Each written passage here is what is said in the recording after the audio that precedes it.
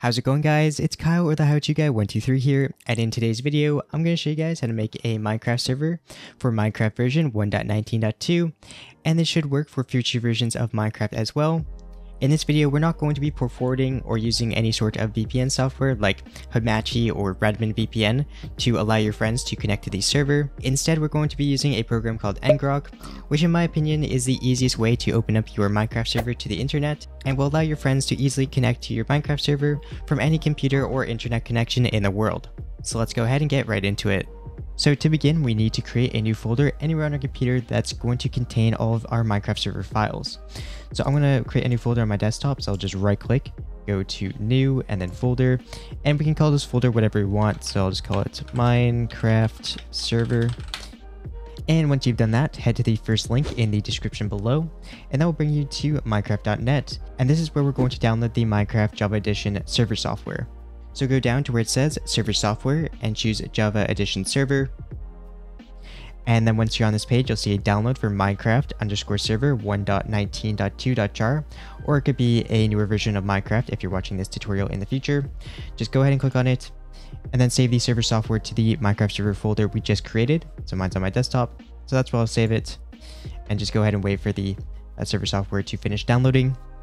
And once the server software is done downloading, minimize out of your web browser, open up the Minecraft server folder again, and then you'll just see one file here called server.jar. And now if you don't see the .jar extension, that means you might have file name extensions turned off in Windows, and I recommend enabling it just to avoid any confusion.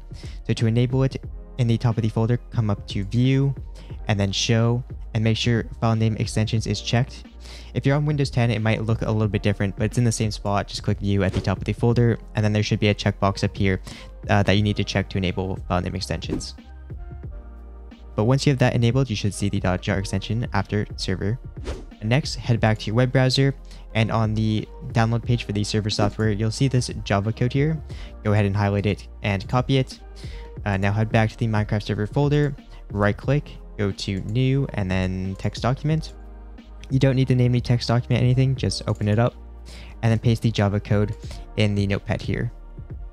So there's a few changes we need to make to this code. First off, we need to highlight everything from Minecraft all the way just before the .jar here, and we want to rename this to server. So make sure that this says server.jar. We need to make this the name of the server software we just downloaded. So you can see here, the file we downloaded is called server.jar, so make sure that matches up. Next, you'll see the number 1024 in two places, and this is essentially the amount of RAM we're going to be allocating to your Minecraft server. And right now by default, it's set to 1 GB or 1024 megabytes. And you can allocate as much RAM to your Minecraft server as you want, up to half of the amount of RAM you have installed on your computer. So for example, I'm going to head to Windows Settings, then go to System and About, and under installed RAM here, you can see that I have 32 GB of RAM installed on my computer.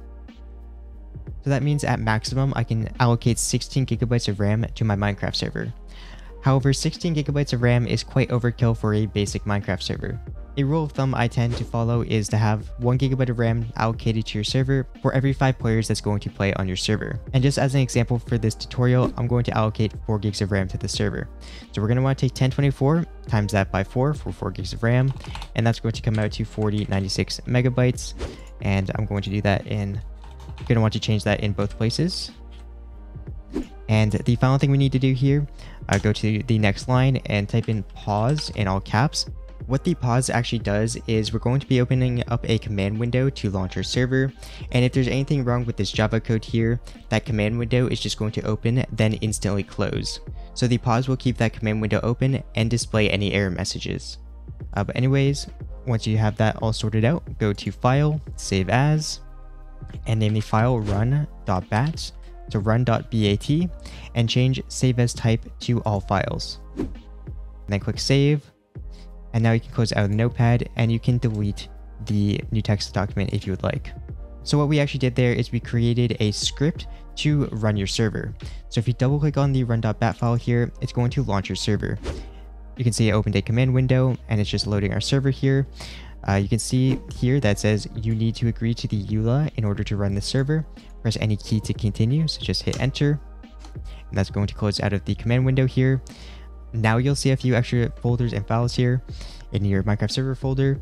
Open up eula.txt and change eula equals false to eula equals true. Then go up to File and Save, and now close out of the notepad and double click on run.bat again to launch your server. Now your server is going to generate a new world and load the spawn point.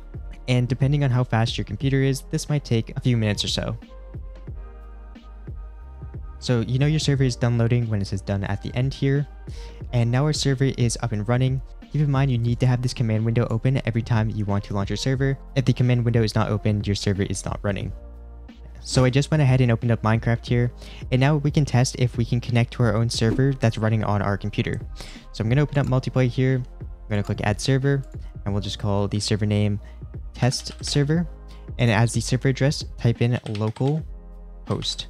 And localhost will connect to any server that's running on your computer. So click done, and you can see our server is up and running, so we can try joining it. And now we are connected to our own Minecraft server that's running on our own computer. If you open up the server console, you should see your username, and you can see that you've joined. So now that we have tested out our server, I'm just going to disconnect. Now I'll show you how to configure your server settings. So I'll just minimize out of Minecraft now. Now let's go ahead and stop our server. So to stop your server, you never want to close out of it with the X button here. If you do so, it will not save your world.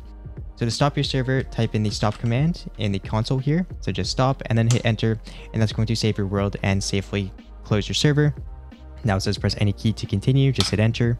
And now locate the server.properties file in your Minecraft server folder. This file is the configuration file for your server, and you can open it in any text editor, such as Notepad++ or Notepad. So I'm just going to right click on it, open with, and then Notepad. And here are all the settings for your Minecraft server. A few settings to highlight here.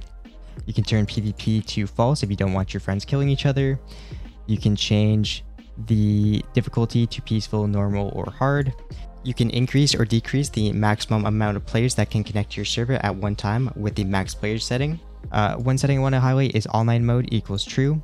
So if your friends play cracked Minecraft or use a cracked launcher such as T-Launcher, you're going to want to change online mode to false to allow them to connect to your server. Online mode will bypass Mojang's authentication servers, allowing those players to join your server. So just as an example here, I'm going to change game mode to creative. And then once you're done changing these settings, go ahead and come up here to file and then save, and then you can close out of the notepad. And make sure that when you're editing the server.properties file that your server isn't running, otherwise you would need to stop your server and start it again for those settings to take effect. One other thing I want to highlight here is the world folder. This is your Minecraft world saved here, so if you want to make a backup, you can just take this world and make a copy of it. Additionally, if you want to import another world from like single player, you can just drag it to your Minecraft server folder and rename it world, and that's how you can import a world into your server. So right now at this point, if you were to run your server, only you can connect to your server and none of your friends can actually join your world from any other computer or internet connection. So I'm going to show you how to set that up without any port forwarding or using a VPN software. So head to the second link in the description below, and this will be for a software called ngrok, and this will open up your server to the internet without doing any port forwarding. So once you're on this page, go ahead and sign up for an account. And once you've signed up for an account, you actually need to confirm your account. So head to your email and confirm your ngrok account, and then go ahead and log in. So I'll just go ahead and do so. And once you've logged into ngrok, it's going to look something like this. Make sure you're on the setup and installation tab and click on download for Windows to download ngrok for Windows. So it's going to save ngrok in a zipped folder here. Just save the zip folder to your Minecraft server folder and then click save. It's a very small file, so it shouldn't take too long to download. Now head back to your Minecraft server folder, and you're going to need to extract the ngrok zip folder, and you can use whatever extraction program you want to do so. I use WinRAR, so I'm just going to open the zip in WinRAR, and you'll see one file here called ngrok.exe. Just drag that to your Minecraft server folder, and then you can close out of WinRAR here. And once ngrok.exe is in your Minecraft server folder, double click on it to open it, and you'll see this command window open here. Now head back to the ngrok dashboard, and on the page where you downloaded ngrok, you'll see a section where it says connect your account. Copy this command here. At the end of this command here, you'll see an auth token. Do not give this auth token to anybody, as they'll be able to run a Minecraft server on your ngrok account and probably even mess with your existing Minecraft servers. However, if you do need to change your auth token, you can come over here to the sidebar and click your auth token, and then you can just click reset auth token to get a new authentication token. It's something I'm going to need to do before I upload this video, so don't try and use my auth token. But anyways, make sure you have this command copied here, and then go back to the ngrok command window and paste it in here. You can just right click into the command window here, and that will paste the command, and just hit enter, and it should say auth token saved to configuration file, and that means your account is now authenticated. Next, we're going to need to type in this command, which I'll have in the description below. Once again, just right click to paste it in here. So the command is ngrok TCP, which is the protocol we're going to be running our server on. And then you'll see a region here. Right now I have it set to US as I live in Canada. So you're going to want to set this to the closest region to you, and I'll have them listed on screen now. So for example, if you live in Europe, you can set this to EU. If you live in Australia, set this to AU. But as I mentioned, I'm going to leave this set to US. And then finally here, you'll see a port, which is 25565, which is the port that Minecraft servers run on. So once you have that all typed in, just hit enter, and that will start ngrok. So you can see session status is online. So there's a few downsides to ngrok. The first of which is you need to keep this window open every time you're running your Minecraft server. Otherwise, no one's going to be able to connect to your server. And then if we come down here to where it says forwarding, this here is the IP address you're going to need to give to your friends to connect to your Minecraft server. So everything from the first number to just before the arrow here is the IP you need to give to your friends to connect to your server. Every time you restart ngrok, this is going to change. So you'll need to give a different IP address to your friends every single time you restart your server or restart ngrok. So anyways, I'm going to copy this IP address by just having it highlighted and then press Ctrl+C to copy the IP address here. We're now going to need to start our Minecraft server again. So double click on run.bat to run it. So make sure that ngrok is running before you start your Minecraft server. Otherwise, you might run into issues. Our Minecraft server is now done running. It says done here. So now let's go back to Minecraft. Let's add a new server. We'll call this ngrok. And then under server address, we'll just paste in the IP address here. Click done. And you can now see our Minecraft server is up and running. If your Minecraft server is working at this point, everything has been set up correctly. So let's go ahead and join it. And you can now see we are back on our Minecraft server. And as I mentioned, your friends should be able to join at this point. And one final thing I want to show you guys is how do you set yourself as an op or an operator on your server. So right now, if I try changing my game mode to creative, you see it's not going to let me. Since I'm not an op, I'm not able to use any commands on the server. So to allow yourself to use any command on the server, go back to the console window and then type in the command op and then your username. So in my case, it's zettabytes, and then hit enter. And you can now see server made zettabytes a server operator. So now if I try changing my game mode again to creative, you can see it worked this time.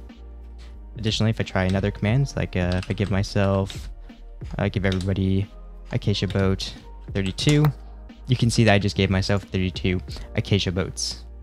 So that pretty much brings us to the end of the tutorial. One final thing I want to clarify though is that in this video, we just made a very basic vanilla Minecraft server. In my previous Minecraft server tutorial videos, a lot of people in the comments were asking me about adding plugins and mods to their server. If you want to add plugins to a server, you need to make a bucket or spigot server, and if you want to add mods to a server, you need to make a forge server. For the most part, setting those up is a very similar process to what I showed in this video, but if you guys need some extra help, let me know in the comment section below and I can make videos on those topics. Anyways, if this video helped, please leave a like. If it didn't, leave a dislike. If you have any additional questions or comments, leave them down in the comment section below and I'll try my best to help you guys out. So thank you guys for watching, and I'll see you guys in my next video.